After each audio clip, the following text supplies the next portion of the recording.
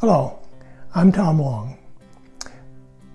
For a long time, I have found myself praying for my own grandchildren, the grandchildren of my wife, my siblings, her siblings, that they would develop the ability to creatively express themselves.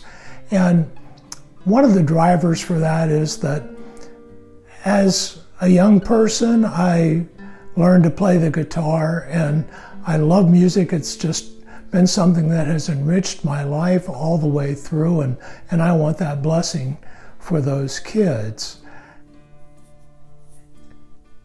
And in this last year, I've added to that prayers that they would develop competence in science, technology, engineering, and math. But as I read through this week's Old Testament pericope, I had to ask myself whether I had been missing something in my prayers for all of our grandchildren. In this week's epistle reading, we're in the second half of Ephesians, where Paul describes the way that believers should conduct themselves. Our reading is part of the subsection where Paul talks about living as children of light. Ephesians chapter 5, verses 15 through 20. Be very careful then how you live, not as unwise, but as wise, making the most of every opportunity, because the days are evil. Therefore, do not be foolish, but understand what the Lord's will is. Do not get drunk on wine, which leads to debauchery. Instead, be filled with the Spirit, speaking to one another with psalms, hymns, and songs from the Spirit.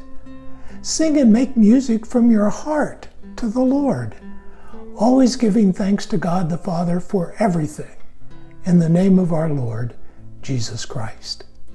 Despite the Greek tripartite understanding of human nature being composed of body, mind, and spirit, Paul here presents a very organic picture of the Christ follower, where body, mind, and spirit are inextricably interwoven. He begins by addressing wisdom when he wrote, "Be very careful then how you live." He used a figure of speech for living. A literal translation would be to be careful how you walk. His language harkens back to Old Testament language. The wise person does God's will. A fool is someone who acts like there's no God and therefore no need to worry about what God's will is. So, if we think about the last verse of Psalm 111, which says, "The fear of the Lord is the beginning of wisdom," it makes sense. Now, the word translated fear here is sometimes used to describe being afraid of something. But according to Hebrew scholars, when used with respect to God, it carries a meaning beyond that. It means reverence. So when Paul talks about the wise person, he is talking about a person who reveres God and seeks to do God's will. And he intensifies that by going on to say that we make, quote, "the most of every opportunity to do God's will because the days are evil," unquote. Making the most of every opportunity is to seize the day. Don't just drift through life, but look for every opportunity to walk in step with God's will. Then Paul throws in that alert, because the days are evil. Now, Paul isn't saying that everybody in the world is bad and dangerous and we should be acting out of a place of fear. He's making the point that walking in God's will is countercultural.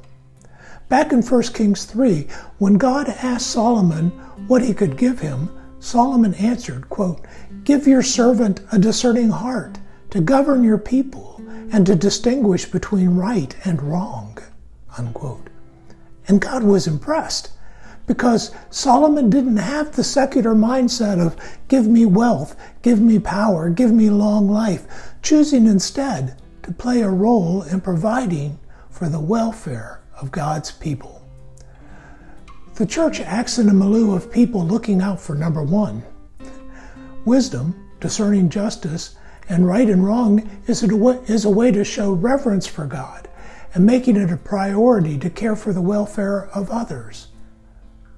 And we're to be intentional about making sure that every opportunity we have to do that is taken. At the beginning of this meditation, I mentioned my prayers that our family's grandchildren be enriched by the creative arts and develop competence in STEM.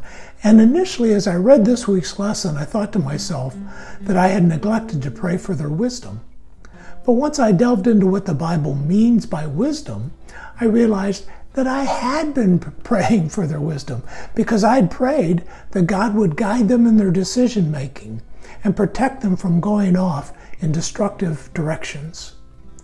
The last part of our reading talks about not yielding control of our lives to anyone or anything besides the Lord alone. Don't lose control of your life to alcohol, drugs, or any other obsession. Instead, live a life in community with one another, filled with God's Spirit. Being filled with the Holy Spirit is presented here not as something that happens to an individual, but that happens to a faith community that builds one another up through creative arts, springing from a heart for the Lord. Quote, speaking to one another with psalms, hymns, and songs from the Spirit, sing and make music from your heart to the Lord, unquote. And finally, we circle around to gratitude, always giving thanks to God. Gracious and loving God, we thank you for Solomon's example and his humble request for wisdom. Guide us as we seek your wisdom in our own lives, helping us to make decisions that honor you and work for the blessings of others. May we continually grow in understanding and be inspired to apply your teachings daily.